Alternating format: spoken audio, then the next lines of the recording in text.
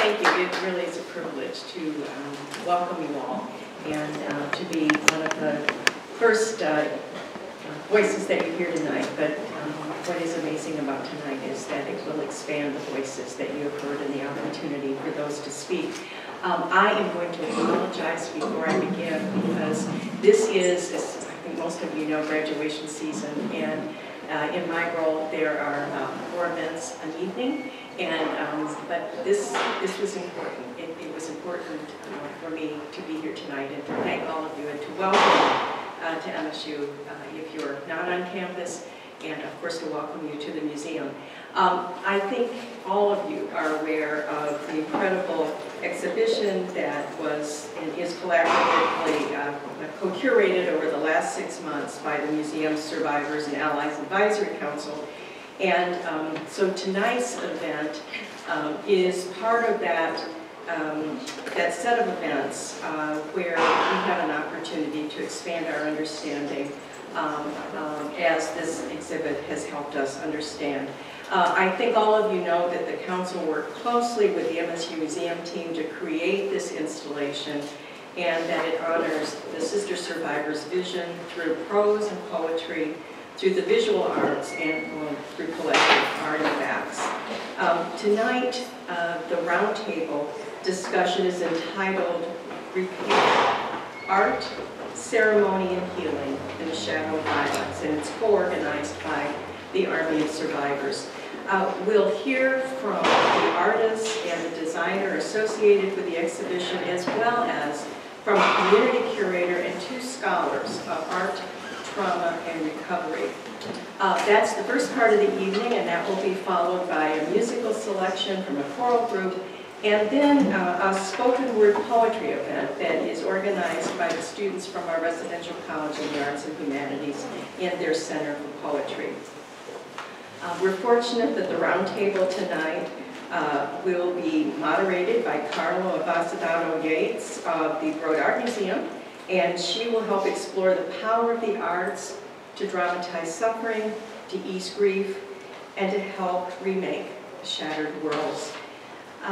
We invite you afterwards, if you've not had a chance, to explore the exhibition and then to share your reflections on those powerful works. Again, thank you for being here. I know it will be a meaningful evening for all of you.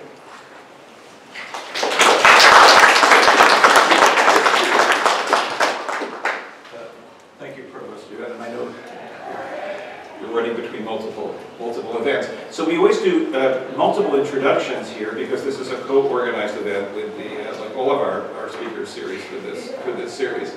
Speakers events with the Army of Survivors, and here zooming in from closer to Detroit is Grace French, who is the founder and president of the Army of Survivors, and if this technology works, we'll get to hear from you in a moment.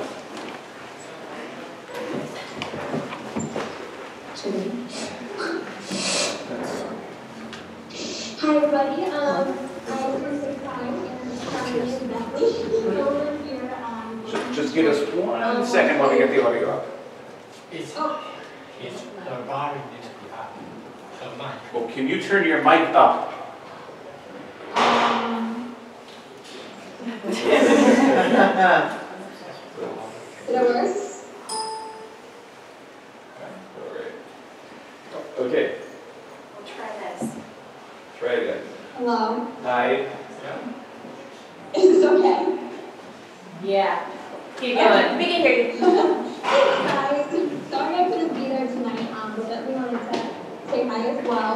Thank you all for coming from the Army of Survivors. I'm really sorry I couldn't be there in person. But I'm excited for everyone to hear from these amazing artists tonight, allies, survivors, about healing. Healing comes in many different forms. It can come in advocacy and activism, art, continuing your athletic training, finishing school with honors, or adopting a dog. So there's healing that's done in private, healing that's done in public, and that's the beauty of just the fact of healing, is that there are so many different ways to do it, but we're all working towards the same goal of self-acceptance and self-love. So I'm really excited that you guys all get to witness some of the about their healing journey, and that we're all moving towards that goal as a community in healing. So I'm looking forward to listening and learning with you guys as we continue to heal together. So thank you guys all.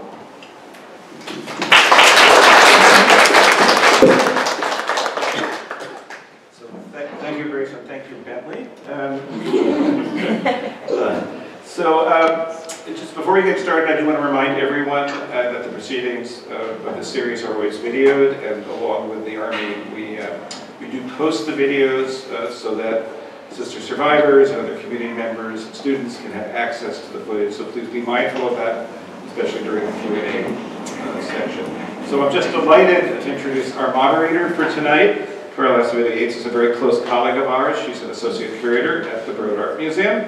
She's an international curator with experience in Latin America and the Caribbean, as well as in North America. Her master's is in curatorial studies and contemporary art from the Center for Curatorial Studies at Bard.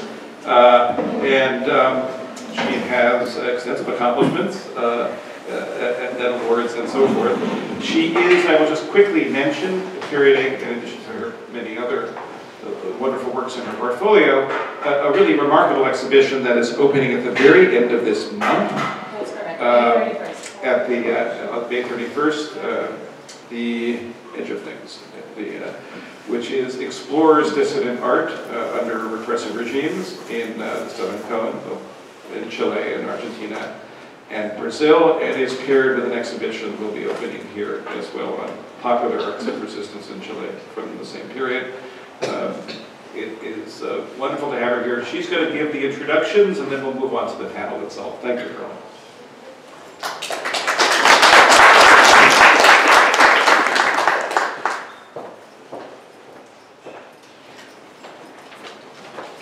Hi, everyone, and thank you, Mark, for the introduction.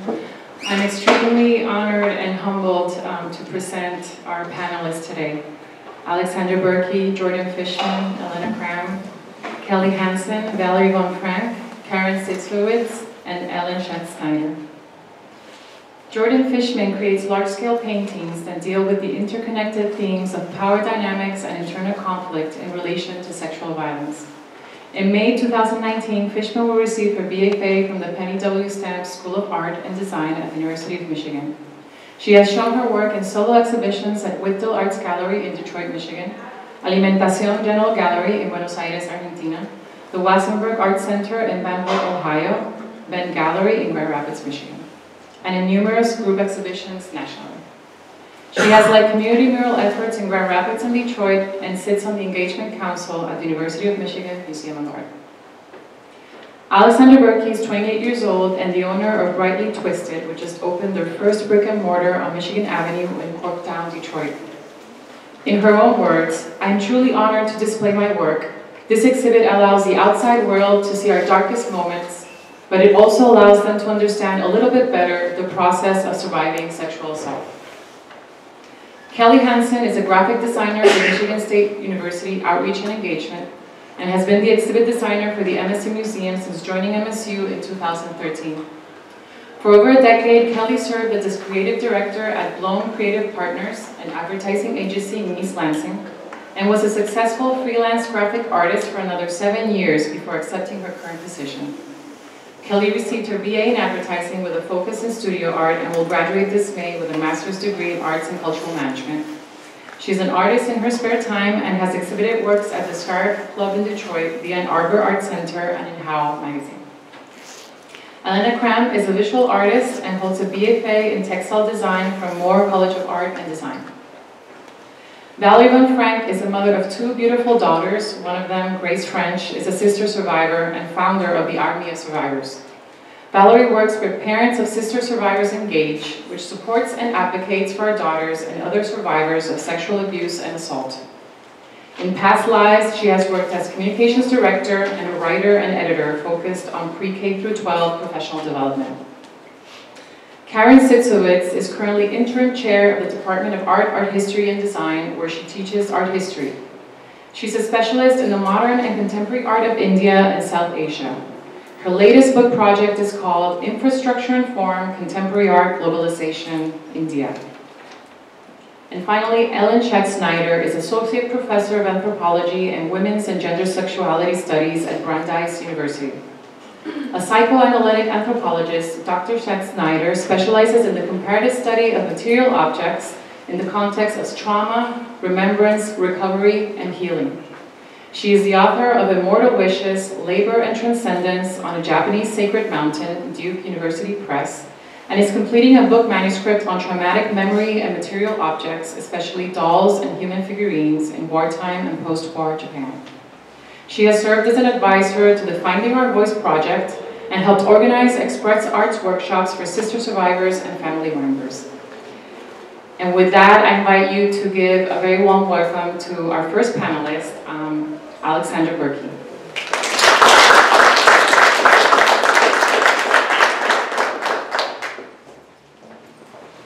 Hi, my name is Alexandra Bourque. I am 28 years old. I am the designer of the butterfly dress that is exhibited here. The name of it is called Becoming 10 Feet Tall. It comes from a quote that Judge Aquilina said about the women who spoke in the courtroom, about how, as they spoke, she watched them become 10 feet tall. I began making the dress back in August of 2018. I was getting extremely ill due to an illness I had called endometriosis, which is one of the physical manifestations of the trauma I endured from Mary Nassar. As I was getting sicker and we were getting closer to the opening, I had to come up with something to help the company keep going forward, so I decided to create the window display. The window display began as just an ordinary art project. It wasn't a part of this at all, but as I began doing it, it just sort of unfolded as my healing process. For me, I chose butterflies because it was a good representation of what I've been through since I was 11 years old, the first time that I was assaulted. I sort of closed in, I became very distant from the people around me, and I was learning how to control and heal my emotions from inside. Last year, at 27, I came forward and told my family, friends, and the public. And that sort of was the first time that I was able to see light again and to clearly start thinking about how to heal and properly take care of myself. So I chose to make the dress out of butterflies to represent that. As I was cutting them out, there were so many of them. And it just was a complete representation of what we had been through in the last year and the last 2 years, and really the last, for me, 14 years of my life. So creating each butterfly was a representation of each of my sisters coming forward and showing that they were ready to heal and move forward. With that, that doesn't mean that any of this goes away. It just means that it is a different way of viewing what has happened to us. It doesn't mean that because you see us standing here able to keep composure, it doesn't mean that on the inside I don't want to throw up right now. This exhibition has been an incredible honor to be a part of. The men and women who have worked closely with the sisters who created this have done an incredible job of listening and really trying to represent what our voice is and what the voices of other survivors are. I hope you all are able to take a chance to walk through this, see all of the exhibitions, and to come out of it with a little more knowledge on how to help others around you, even ones that you don't know have been assaulted. Just keep more of an open mind and open eye and look and help. Thank you.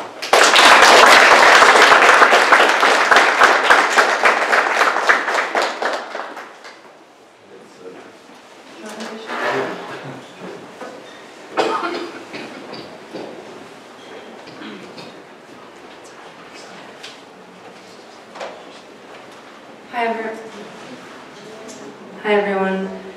My name is Jordyn Fishman, and I'm the artist who made the triptych painting upstairs. That's part of this exhibition. I'm just going to turn the audio up a little bit. Okay. Better? Yeah. I'm the artist who made the triptych painting upstairs entitled Together We Roar Part 2 that details the internal struggles and steps towards healing that I have endured as a result of this sex scandal. I want to thank the MSU Museum and all the staff who I've worked with for including my work in this amazing exhibition and for working with the sister survivors to put it on. I've been writing this speech in my head for about 2 years now, and I'm thankful I finally have a platform to say it. I have so many thoughts in my head that I thought it would be easy to pour them out on paper, but in attempting to write this speech, I can't seem to find the words to articulate how it feels to realize what he did, and how it feels to realize, and how it feels to paint about it. There are too many words. Up until recently, I've kept my experience and my struggles very private because of denial, doubt, confusion, and fear. But I no longer want to be silent. I want to use my voice for all other sister survivors out there, just as they have given me strength through their voices. So here it goes. I feel very grateful to have found 2 passions in my life at a relatively young age: gymnastics and painting. In the circumstances that I find myself in today, these passions have collided. I could attempt to describe how it feels to finally understand what happened to me and so many other girls and women. I could attempt to tell you how hard it was to face my painting each and every day because it was a constant reminder of my pain. But I think my painting tells you these things better. I think my painting tells you what I could never say. It tells you how I have felt an amount of pain I did not know I was capable of feeling. It tells you how I have felt numb for so many years. It tells you how my relationship with my family has been strained, how my relationship with my friends has been strained, how my relationship with men has been strained, how my relationship with myself has been strained. It tells you how I'm consumed with struggle, how my mind can't stop thinking. It tells you how I am so angry, how I am weak, how I'm confused. It tells you how the little girl inside of me is finally breaking free. How I now remember the woman I truly am. Sorry. It tells you how I am strong. Something has been taken from me that I can never get back, and that can never be repaired. But in making this painting, I feel I'm finally taking my life back. I'm taking my body back. I'm taking a stand.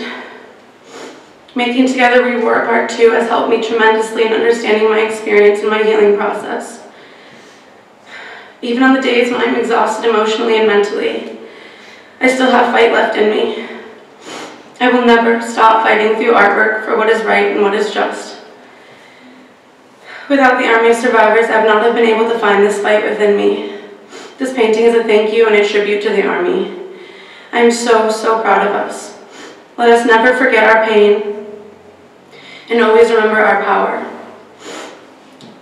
Our pain reminds me of how far we have come, and our power reminds me of how far we are going. In our continued journey to seek healing and justice, I believe we must continue to unite, because when together, we can roar. To end, I would like to recite a poem I wrote that has now become my art statement for my triptych painting upstairs. Somebody was the something, and somebody was the nothing. You wanted us to be the nothing, but we are the something. So you are the nothing. Then there is justice. It feels like a lot when I feel like nothing. Nothing feels like something sometimes. Sometimes people aren't okay. Okay isn't what to be all the time. Time is what they say you should take to feel like something again. Again, time didn't work. Work got in the way. Way to go, life. Life keeps going to be okay. Okay.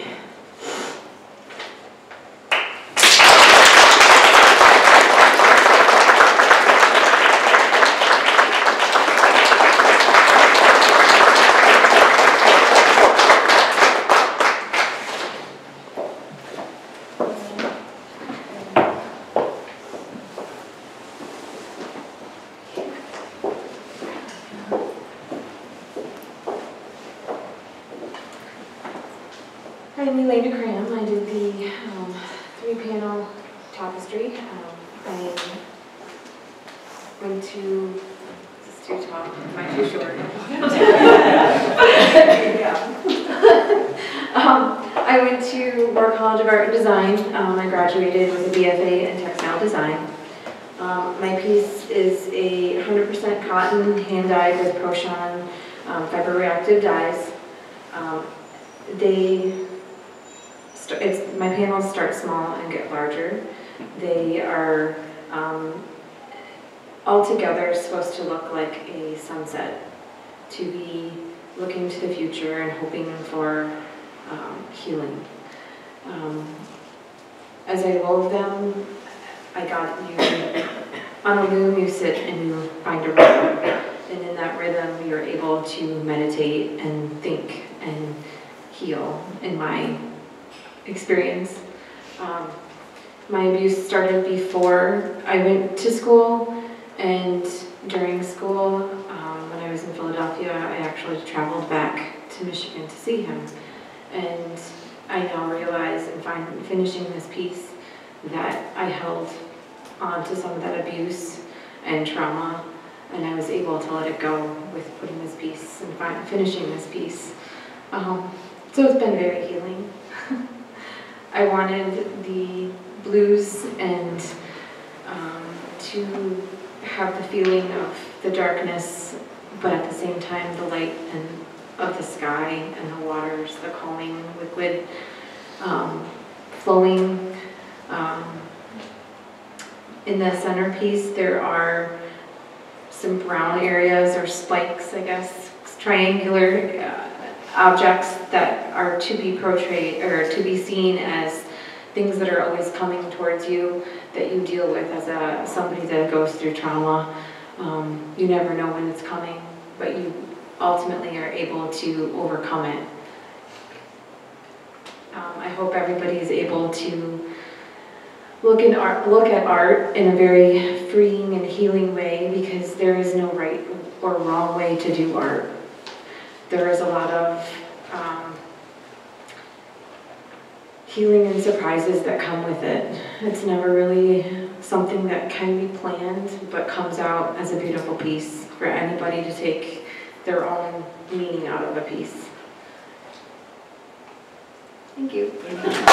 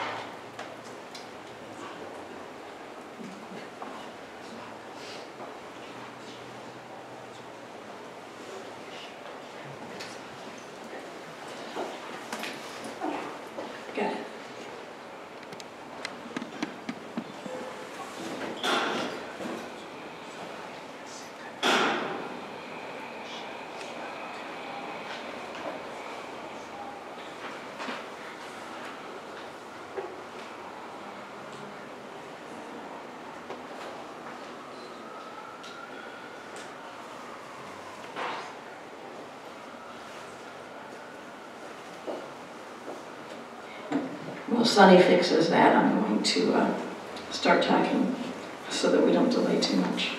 I think I was invited here today to tell you about healing. My healing as a parent, other parents' healing, maybe how we healed or ways to heal.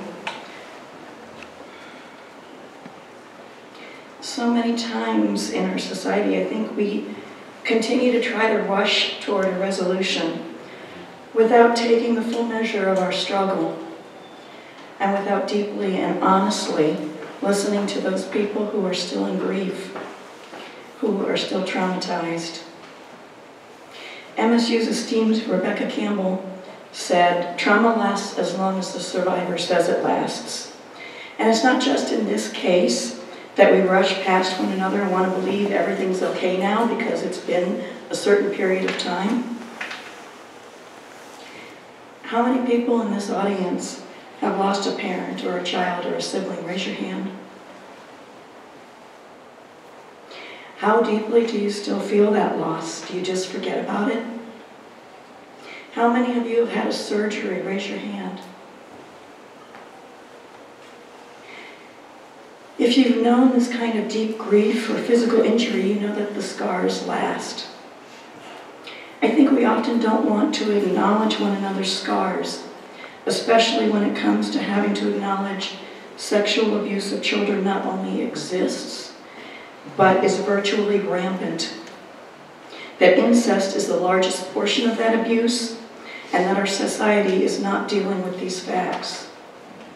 As a mother, I taught my daughters all the things they were supposed to do. Cross the street, avoid groups of males, don't get on the elevator alone, cover your drink, always have a safe friend, on and on, the things that we tell our girls. We think that if we teach our daughters these things that they will be safe, and they are not. No one saw this coming. Some who might have looked the other way. Who would expect a doctor to molest a child? Who would think a mother could be sitting there in the room? So how as a parent do you respond when you know that you've failed? We have few common rituals in the United States, I think, and even fewer for dealing with traumatic grief. We've lost our mourning bands, periods of seclusion. With death now, it's 3 days and back to work and all is well. We used to have more rituals, I think, rituals that remind us and bind us. For me, dealing with the initial impact of my daughter's disclosure, I could not see a way forward, and so I did the only thing that I could think of. And that action, tying bows around trees on campus, became a weekly ritual for me.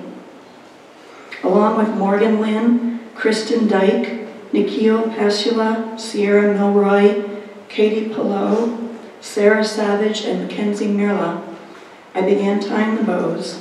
All of those are students and were students at MSU.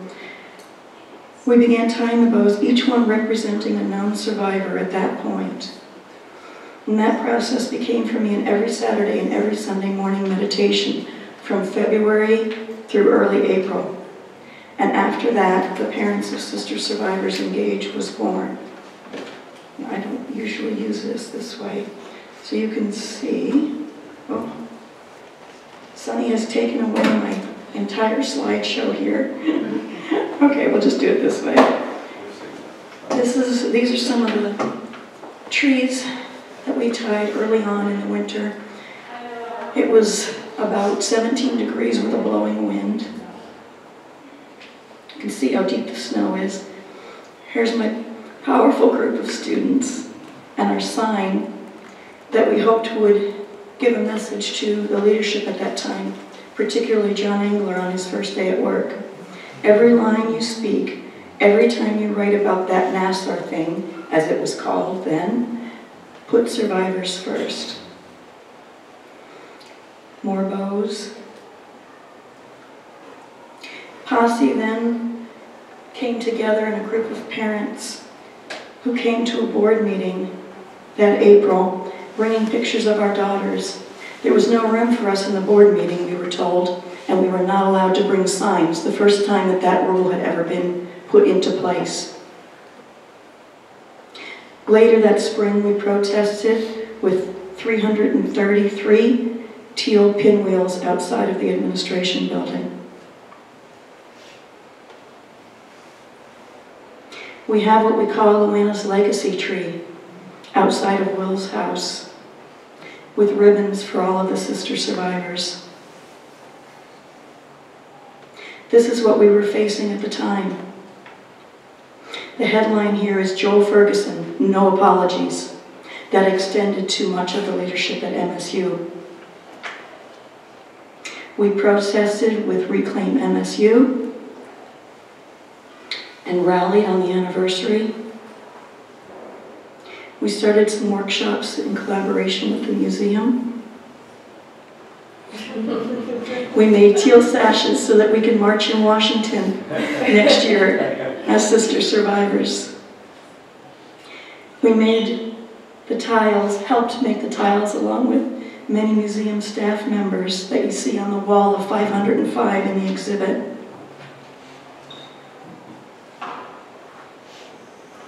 We began then, because there was no teal on campus after the removal of the bows, to create Tibetan-style prayer flags, 505, one for each of the sisters. These are some of the signs, some of the flags, and some of the things that the student community has written on the flags. We estimate that there are over 4,000 signatures. This is what a typical prayer flag looks like on the back. The front has a survivor's name. The back has signatures from the MSU community that took us, I think, about 7 months to gain. I'm showing you these that are single because they're easier to read, I think, from the back.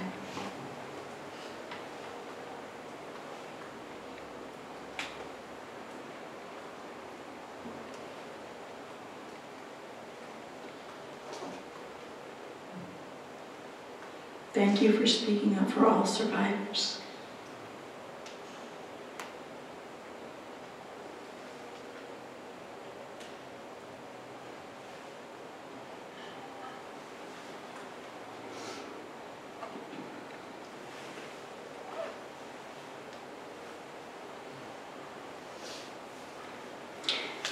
As a parents group, Posse began stringing the flags. We engaged with a student group of volunteers to do a last-minute dash in getting them all strung.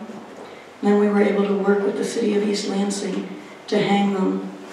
They're in the square across from the Marriott Hotel. And there are 4 sections that extend down Grand River.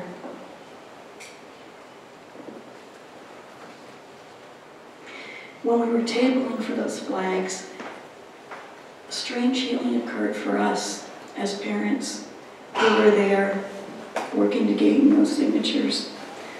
So many people, so many women, some young men came up, and I could tell as they learned about the process and what we were doing that they were survivors themselves, some just from body language. And while we invited them to sign their own flag and self-disclose, some were too scared to do that. Some signed one in a little tiny corner, just her initials in one little section of the flag, and others were ready to step forward and write their name large. Those flags are hanging upstairs in the stairwell now, and I hope that you can see them and honor those survivors that these girls here have inspired to come forward. One woman who came up to the table and hugged me said, "It never goes away. That's what people don't understand. It just never goes away." And she cried in my arm.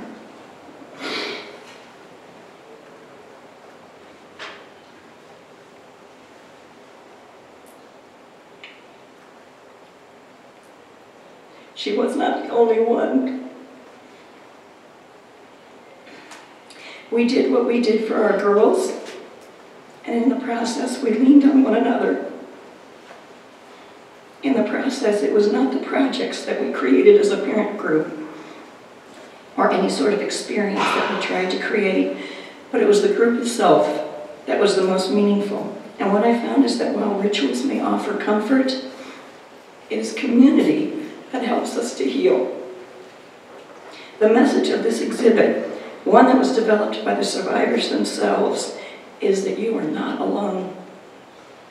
That's the message that we need to give one another in every circumstance in a very disconnected world. That I see you, I hear you, and you are not alone in your pain. You're here tonight or listening because you have a greater understanding of the conversations that need to take place. Help us, please, to make a difference.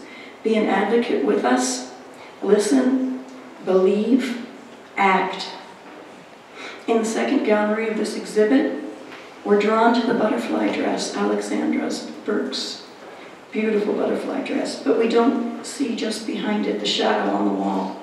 The girls that helped to co-curate this exhibit insisted that it be there so that you see where they are. The butterflies ascend toward the ceiling, but even in the same day, a survivor can be the crouched figure on the floor. Don't turn away from that figure on the floor. Don't turn away from hard conversations about child sexual abuse. To paraphrase New York Times columnist David Brooks, we build community by making promises to each other, being accountable to one another, and working toward a common end. The common end that we want and that we invite you to work toward with us is the end of child sexual assault.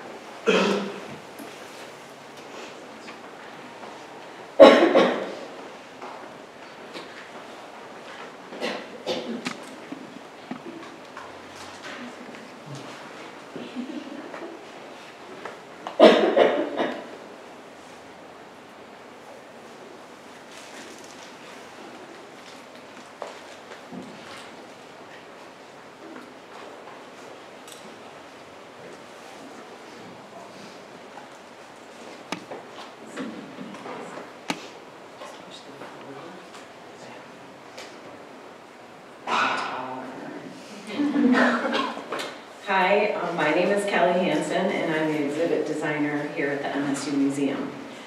So there's been a lot of talk about how the Finding Our Voices exhibit was co-curated by the Survivors and Allies Advisory Council and the MSU Museum, but I don't think anyone's gone into detail about what that actually looked like. Imagine throwing two groups of people into a room who were almost completely unprepared to deal with one another. One group having suffered unspeakable trauma, and the other ultimately employed by the institution that allowed that trauma, and tasking them to work together to create an exhibit that would be honest, healing, and powerful. Oh, and on an accelerated timeline. Museum staff had no way to anticipate the depth of trauma they'd be required to process, and the survivors and their parents had no experience designing museum exhibits, nor much reason to trust the museum staff. The advisory committee and the museum team would meet after hours on Tuesday nights to work on the exhibit. I need to go next.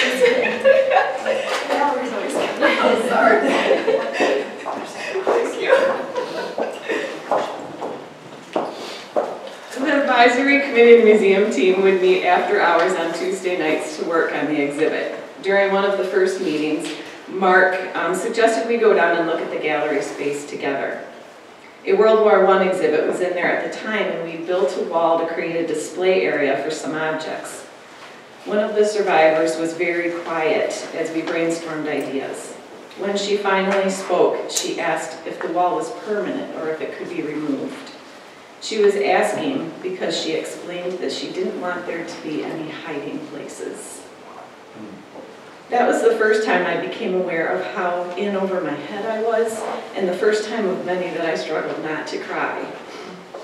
Eating is my go-to stress relief, so after our meeting, I'd drive home, make myself a huge bowl of cookie dough, and shovel it into my mouth until I felt better or sick.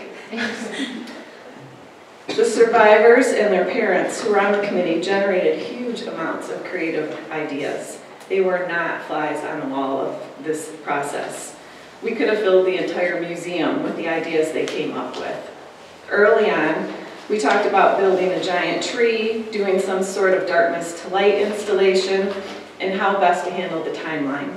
There were many iterations of what we now refer to as the survivor wall.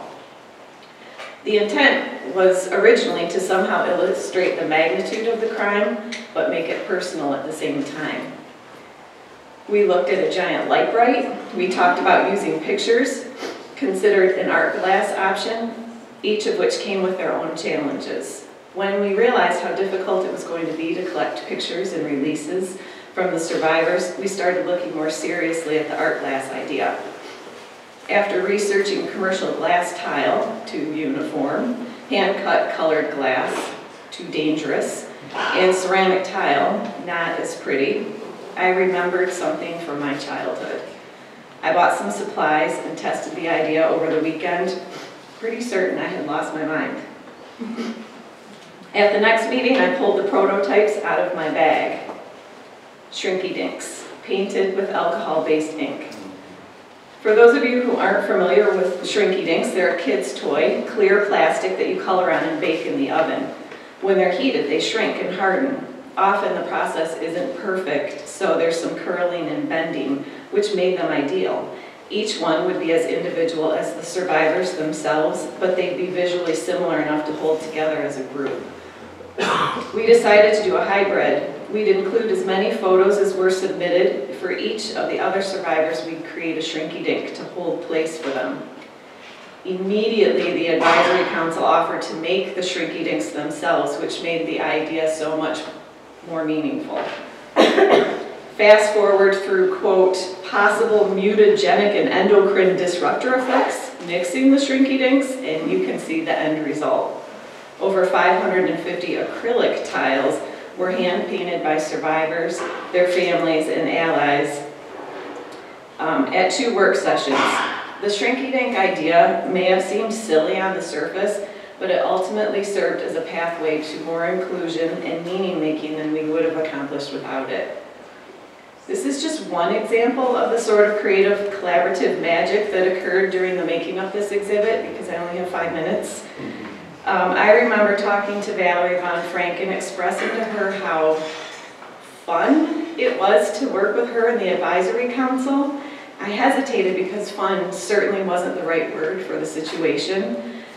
Because she's a very kind and generous person, she said, I know what you mean, and I know that she did. What I meant was that even though the subject matter is so incredibly painful, I have absolutely enjoyed getting to know the amazing human beings on the council. The feeling of doing meaningful work with highly creative and passionate people is what has kept me going when I wanted to quit.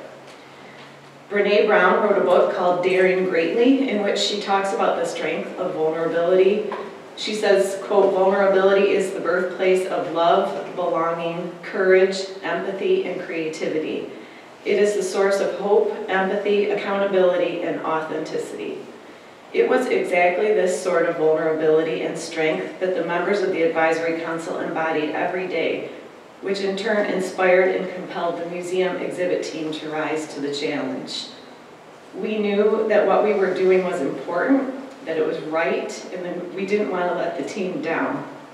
I feel incredibly honored to have been part of creating this exhibit and to have served as a tool for the Advisory Council to use to tell their story.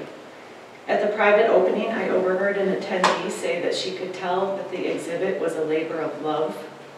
I can vouch for the entire exhibit team that it is just that. Finally, I want to thank the survivor artists whose work is in this exhibit. You made my job a heck of a lot easier. It's hard to make something look bad when you're given such beautiful art to work with. Thank you.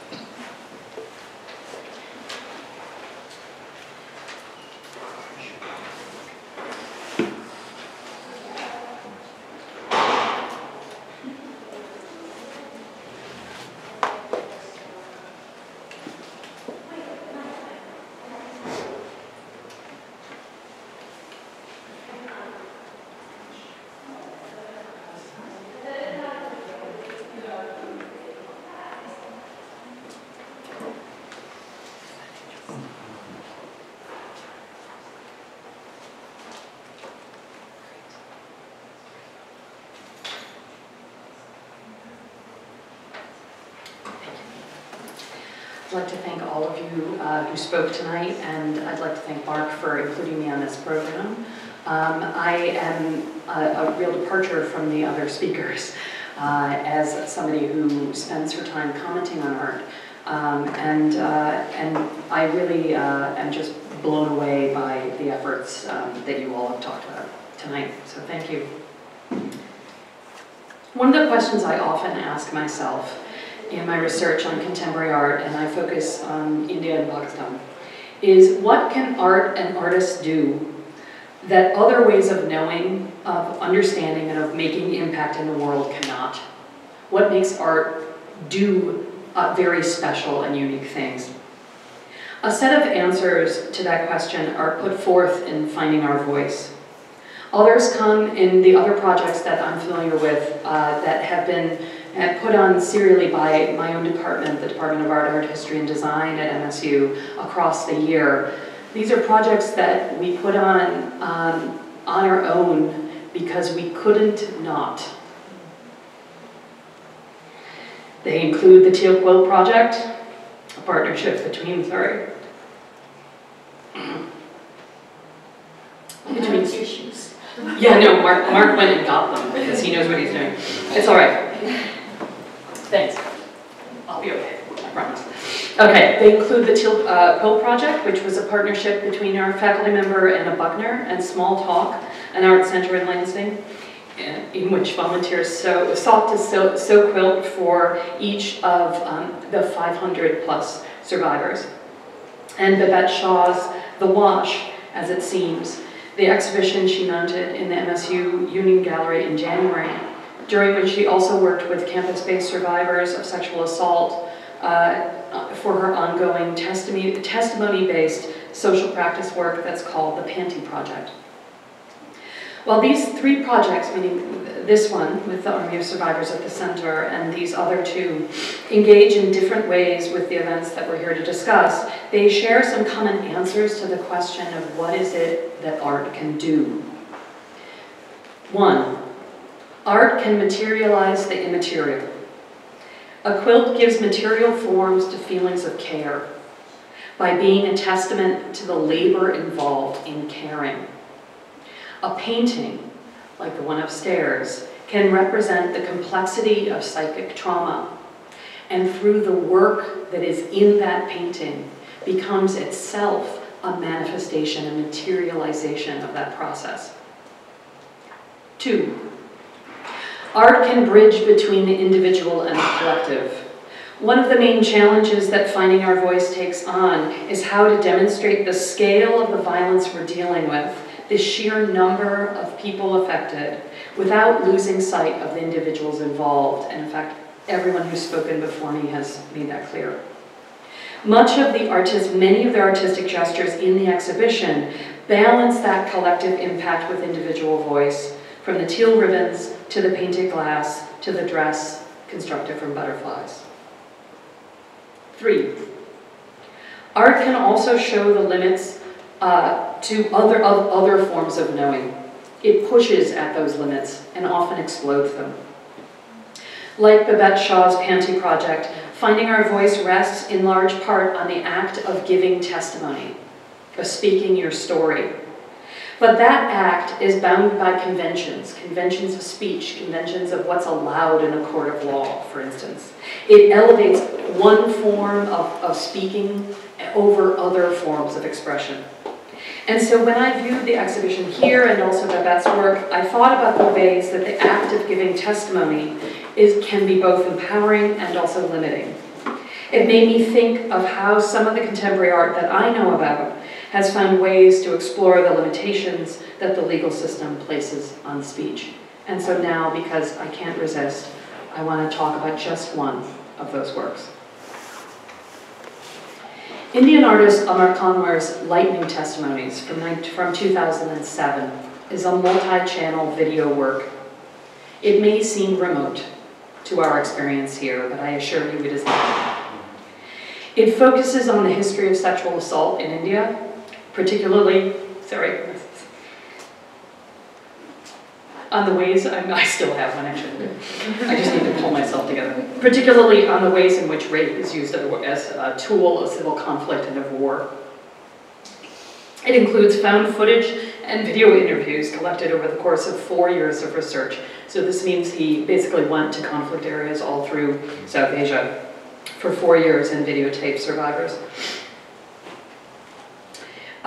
He worked in 6 areas of India that have insurgency movements.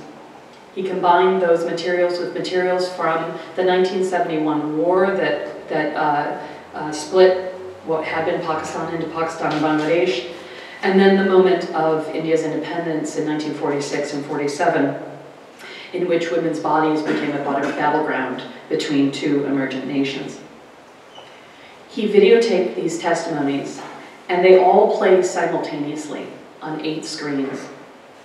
In a kind of, and of course India is confusing. It has many, many languages, so each of the screens have different languages that are playing, all of which are subtitled in English. So if you can imagine yourself sitting where that person is, what you do as a viewer is you zero into one view, listen to one story, and then you turn, and you zero into another story, and then you turn, and you switch from one context to the next. And you understand how individual each story is, and yet how many there are, and how long it's been. Connor also gives you moments of quiet, because he knows what he's doing. He interrupts the polyphonic work to focus an image of a branch or of a window screen. About this gesture he says, and I'll close with a quote from him, "I think we are all in search of that tiny image moment that can contain the ocean with all its creatures and sounds. If you find that image moment, it can be experienced in many different ways. The objective is to be able to transcend through many levels of seeing, to free oneself of each successive construct, so that each experience has its own unique value." Thank you very much.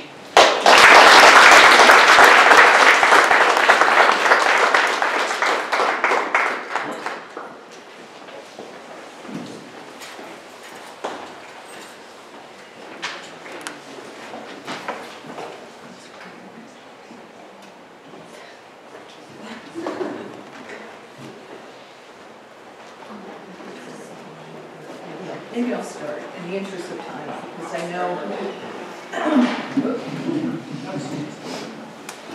All right, let's see if I can hold a microphone and talk at the same time. So I want to begin by simply saying I'm deeply honored and also humbled to be part of this conversation today. So I thank all of you, especially the sister survivors and families, and the museum family for asking me to be part of this, so thank you so much. And I've been reflecting on a series of questions that I want to raise tonight that have to do with essentially the relationship between objects and persons. How do we understand that very deep and complex relationship, as we've been hearing throughout this evening? I also am taking a page, as it were, from one of Valerie's comments about the need for ritual, and thinking about, in an anthropological way, what some anthropologists have termed the invention of ritual and the possibilities for that. Can I use the pointer thing? That thing? Will that work? Okay, great. Because often I make it go too fast. That in some sense, one of the things we're thinking about tonight is the possibility of inventing not exactly new rituals, but setting a conversation for considering putting pieces of other ritual processes together in a novel and perhaps healing way. And finally, thinking about issues of art making itself as a transformative ritual. And I think we all feel this in walking through the exhibit and seeing some of the art on display, which I'll be talking about a bit. So I want to hone in on a couple of really key questions. How do physical material objects, why do they matter so much in our efforts to heal ourselves and to seek recovery from trauma? What can be expressed, as some others have asked today, in a material medium that can't simply be contained in words? And how do we make sense of the embodied materiality of healing through art making, through the encounter with with an exhibition like this? And how might an aesthetic interaction with a manipulation of the material world offer us a transformative space in which the person can perhaps project aspects of the self onto the material world, to view those aspects of the self from afar, so to speak, in that material expression, then taking it back in again with renewed strength. So what I'd like to offer now for a few minutes is a set of possibilities as we think about ritual and our very human engagement with ritual and material objects in the experience of trauma from Japan, where there's really a widespread and deep understanding that once a material object comes into contact with human beings, it's not exactly like the human being and object merge, but the object is made animate in its contact with the person. So what's really interesting is that there are a whole series of ritual processes that acknowledge that close relationship between the material world, the object world, and person. So for instance, this is an image of Hari Kuyo, which is Kuyo is a word meaning memorialization, for needles. Needles which are bent or broken are acknowledged as having served human beings in a very special way, and that their labor on behalf of human beings should be acknowledged.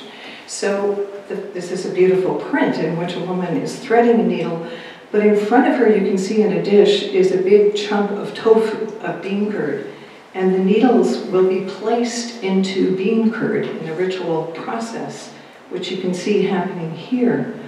Not great images here, but you can see now a whole collection of needles. And the explanation is the needles have worked so hard, and now they're being acknowledged, their work is being acknowledged through this soft substance, which is tofu. So it's like a gift that people are giving back to the needles, which have labored so assiduously on behalf of human beings. At the same time, there is another related form of memorialization for dolls, literally for anything with a face. It covers stuffed animals as well as dolls. And there's a sense that dolls have come into such close contact, especially with children, over their lifetimes. They have, in some sense, sacrificed, the dolls have sacrificed part of their animate lives on behalf of the child with whom they're connected.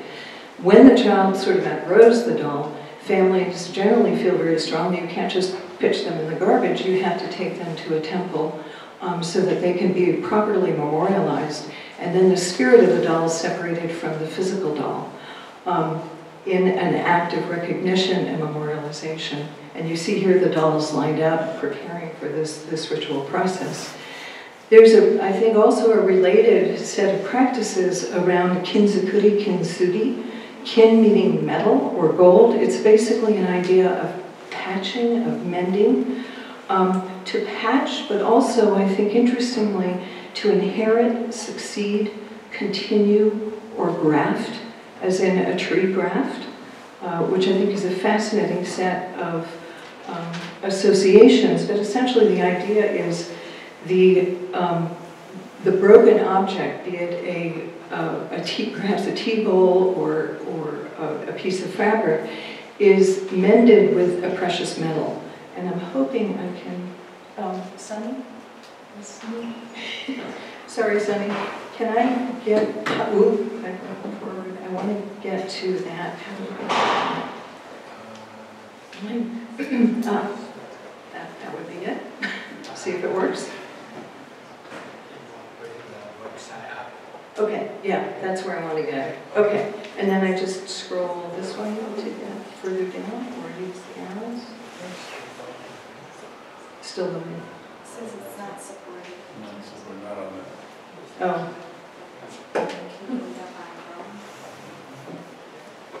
What I'm trying to show you are some really beautiful images of traditional tea bowls mended with gold, and the effect is really spectacular in the sense that you see the history of the break, and you also see the history of the mend. And so both of those things are there simultaneously. The break and the putting back together again. And the mend is purposefully highlighted so that you know its history, not an idea. Great, so I can go like, ah, yeah, here, a bit. So, yeah, easier said than done here. I'm sorry, can you just... Thank you so much.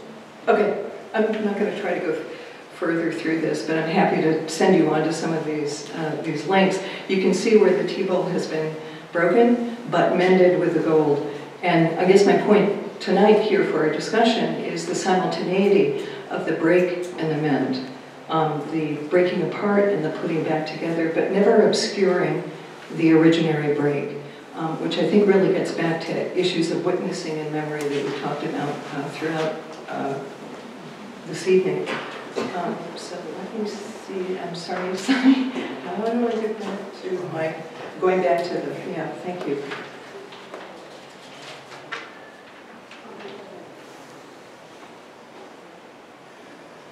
Okay, stick around because I want to show an image of the photo. So, sorry, yeah, so I want to get there.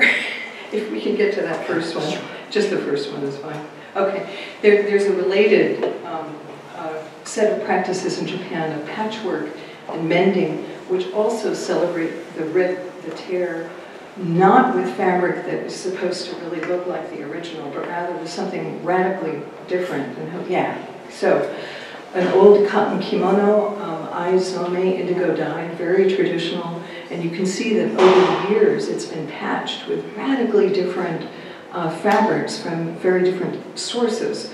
In this case, all hand-woven, ikat, kasuri dyed. But again, the emphasis I want to make is on the valorization of the mend, not trying to make it invisible, but rather putting it forth as something to really be valued. Yeah, now back to the slide. You don't have to go to the other one. Just, no, yeah, we'll just go back to the carving, so be anonymous. Thank you so much. Okay.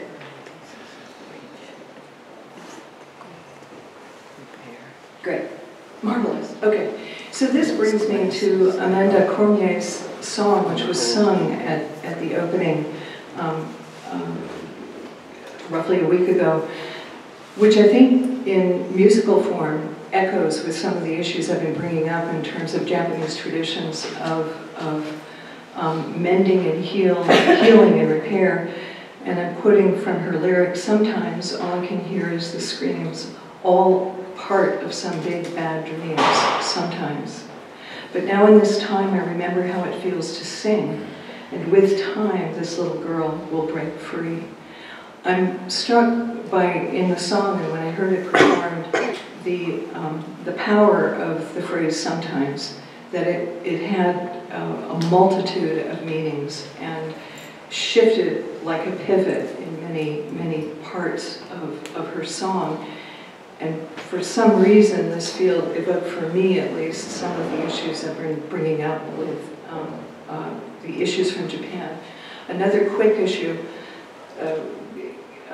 set of associations I just want to talk about quickly, is from Okinawa, from the Ryukyu Islands, an idea of mabui-gumi, or the loss of a soul, and also the ritual attempts to bring the soul back. So the idea that a living person can be separated from their soul as a result of a traumatic or sudden experience. And often ritual specialists, especially shamanists in the Ryukyu context, will be called by a family to help them retrieve the soul of a person who is particularly traumatized in one way or another. There's a sense also that this is linked to a very specific geographical location. The traumatic event had a spot where it happened. And this is from my field work in, actually in Tinian, in Micronesia, following an Okinawan family who were going back to memorialize a deceased relative who died during World War II. And this person was killed in 1944. And the family went back to essentially reunite the spirit of the deceased person with the family, because the spirit had been trapped on the island of Tinian. And it's a complicated ritual. I'm happy to talk about it more later, but suffice it to say, what happens in the course of the ritual is the spirit, the female shamaness who is holding the bundle of incense there, is calling the spirit of the deceased into the bundle of incense. In that sense, I would argue, is materializing the otherwise immaterial spirit, giving it physical form. This was then carried back by the son, who is in the immediate foreground. He was instructed to keep it wrapped around his belly, literally as if he was pregnant, and take it directly back to the family mausoleum where the shamanist joined him, and the spirit of the deceased was put into the mausoleum, rejoined with the family. And this was all to address problems that were occurring in the family. So through the lens of Japanese no Okinawan ritual practices, I have kept thinking about this idea of soul return. And so across campus, clearly, where so much trust was so deeply betrayed, over 200 trees were wrapped in teal bows, as Valerie and others have described, in effect binding up wounds to souls, psyches, and bodies, in the hope that someday those long shattered bonds of trust could be restored and repaired. And in turn, Jordyn Fishman's three-part canvas takes us on, I think, an epic journey of bodily violation and reformation, culminating in a triumphant gymnast roaring her defiance as her sisters disassemble the very institution that had betrayed them. And in turn, Elena's tapestry, I think, beautifully illustrates a similar journey, in a sense, from